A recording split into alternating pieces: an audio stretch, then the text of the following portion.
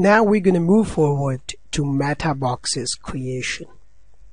The first thing is that what is meta box and what it really can do.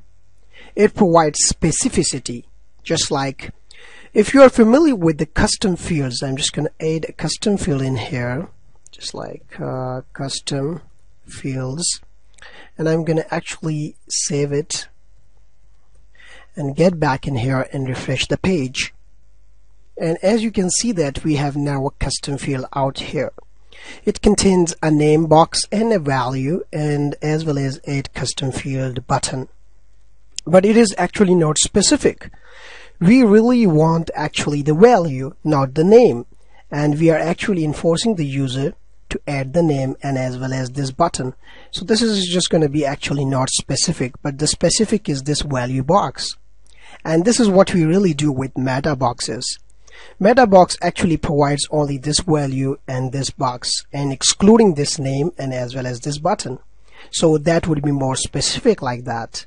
So I'm going to get back to my code in here, and I'm just going to actually add meta boxes out here just for specificity.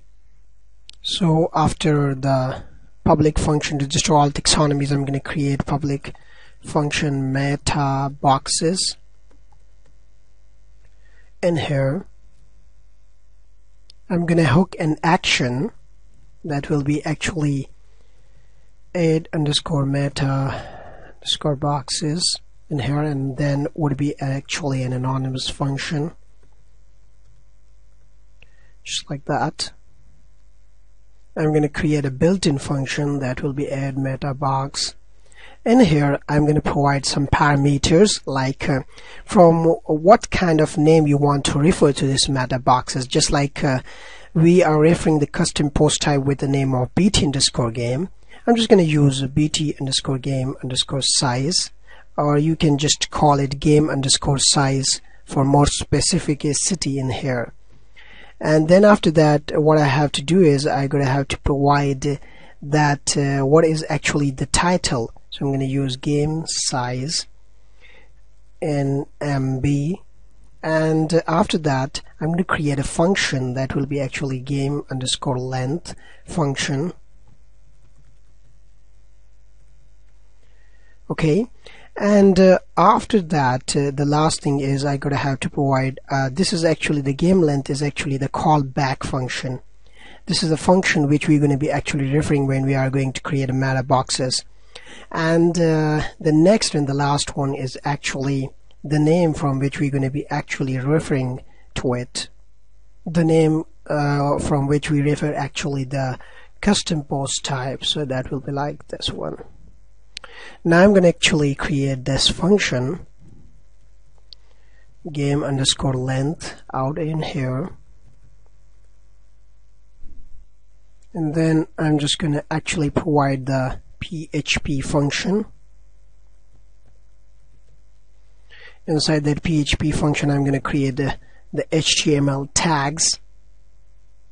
I'm going to save it, hit enter, and then I'm going to create a label for that will be just like game underscore size, and that will be like game size. That would be actually a label which is going to be actually displayed for the user. If you just get back in here, it will be actually displayed on the top that what would be the actually game size of it. And I'm just going to actually now close the label out in here, save it, get back. I'm just going to close the P statement in here. And here I'm going to provide another statement. And I'm going to provide the input box that will be actually text. And I'm going to provide class whitefit for automatic styling of it to match it with WordPress. And the next thing I would have to provide the name for it. That would be actually the game size name it. Name is equal to game underscore size in here, and ID would be also referring to it, game underscore size. And value, I'm just going to leave it default for the time being. Save it. Now the last thing I'm going to have to do is to provide actually in here the post that we are actually going to refer to the post out here, and I'm just going to call out this function meta boxes inside the constructor. So I'm just going to actually call out this function meta boxes in here, and then I'm going to get back and refresh the changes and we'll see what happens.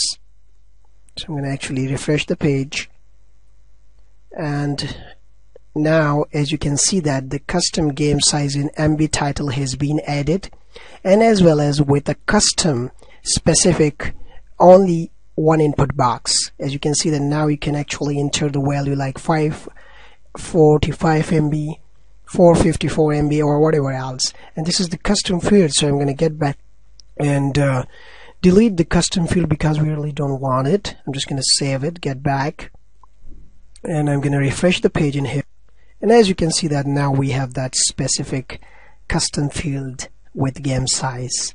I'm going to get back to my code out here, and as you can see that we have done the part in here with the meta boxes. This is what the meta boxes can do.